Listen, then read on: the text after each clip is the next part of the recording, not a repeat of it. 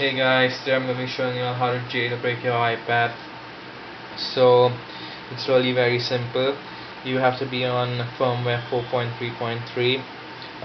You can do this on your iPhone, iPod or iPad 2 and 1.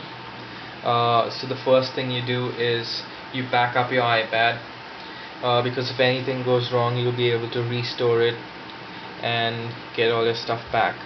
So you go to Safari and you search for JailbreakMe. So once you do that, you should have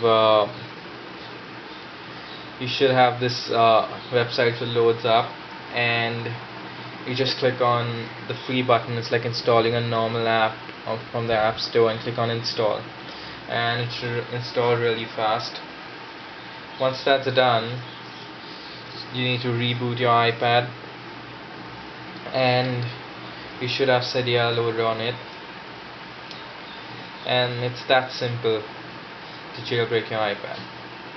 Thanks for watching guys. Please rate and subscribe, and I hope this video helped you.